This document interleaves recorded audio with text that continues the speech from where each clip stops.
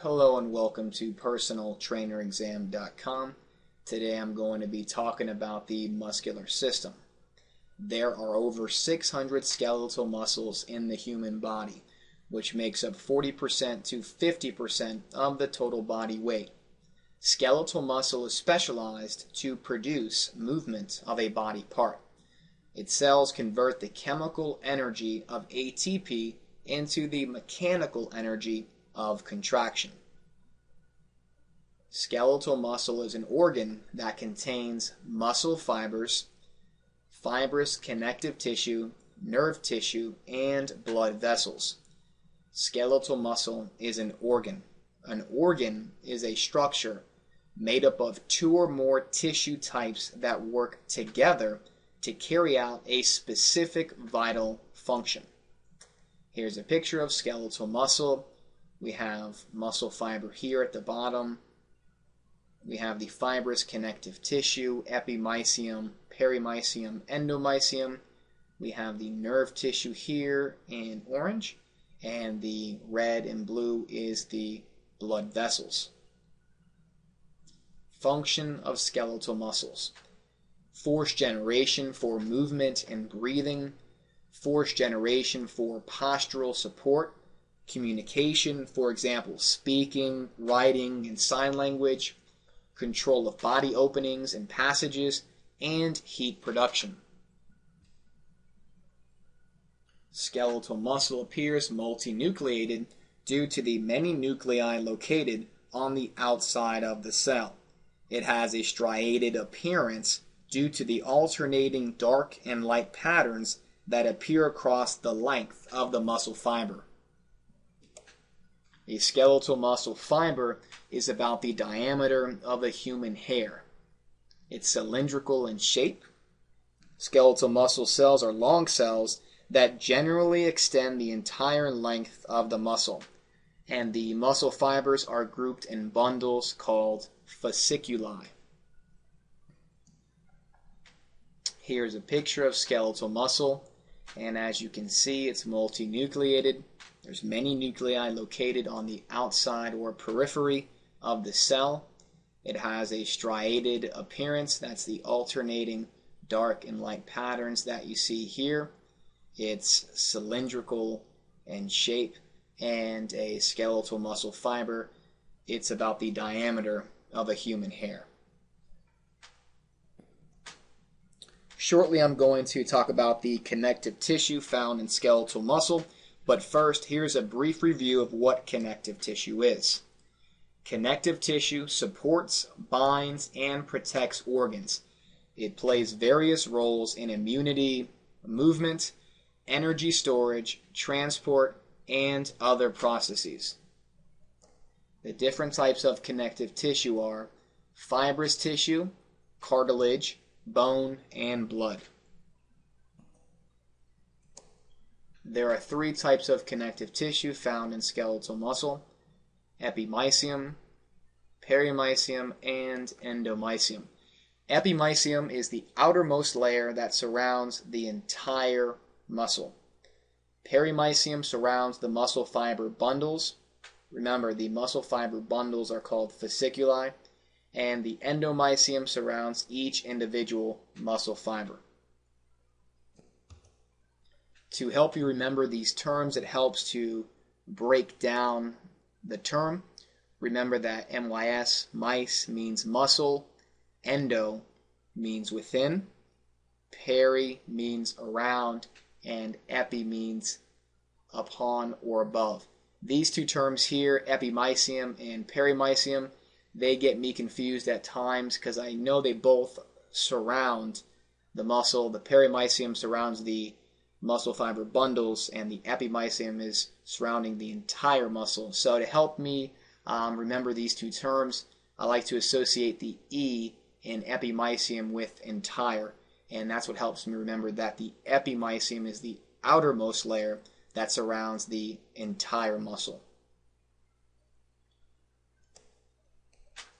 Here's a picture of the three types of connective tissue found in skeletal muscle. You have the endomysium, which surrounds the individual muscle fibers, the perimysium, Remember again, peri means around. This is going to surround the entire muscle fiber bundles, or the fascicula. And epimysium, associate the E with entire. The epimysium is the connective tissue that surrounds the entire muscle. All three connective tissues, endomysium, perimysium, and epimysium, are all continuous with the tendon. So force generated within the muscle is going to pull on the tendon, and the tendon is going to pull on the bone. The tendon actually attaches to the outside of the bone, which is called the bone periosteum. And the bone periosteum is a dense layer of vascular connective tissue covering all bones. Some collagen fibers of the outer layer are continuous with the tendons that attach muscle to bone, and some penetrate into the bone matrix. The periosteum therefore provides a strong attachment from muscle to tendon to bone. And to help you remember this term, periosteum, it helps by breaking it down. We know that peri means around and oste means bone. So this is the dense layer of vascular connective tissue around the bone. Here's a few pictures of bone periosteum. Remember, bone periosteum covers all bones, and it's a vascular tissue. It contains blood vessels, and it provides a strong attachment from muscle to tendon to bone. A tendon is a collagenous connective tissue that attaches a muscle to a bone, and the tendon attaches to the bone periosteum. Next, I'm going to give you a brief review of what structures make up a neuron. So, a neuron is composed of a soma, which also stands for cell body, and in the soma you're going to find the nucleus and most other organelles. A neuron contains dendrites, and dendrites receive signals from other cells and transmit those messages toward the soma. The dendrites are the primary site for receiving signals from other neurons. And you have the axon. Another name for axon is nerve fiber, and the axon carries nerve signals away from the soma. You can associate the A with axon with the A in away. It's going to carry messages, nerve signals away from the soma. Here's a typical picture of a neuron. This structure here is the soma. Another name for soma is cell body. These projections outward here are the dendrites, and the dendrites transmit messages toward the soma. So these yellow arrows here are transmitting the messages toward the soma or cell body. The axon carries nerve signals away from the soma. So that's why the red arrow is here. It's going away from the soma, down the axon. Motor neuron. A motor neuron is a nerve cell forming part of a pathway along which impulses pass from the brain or spinal cord to a muscle or gland. The cell bodies of these neurons are located in the brainstem and spinal cord. Neuromuscular junction. Another name for neuromuscular junction is the motor end plate, and this is the site where the motor neuron and the skeletal muscle cell meet. So to help you remember this term, break it down.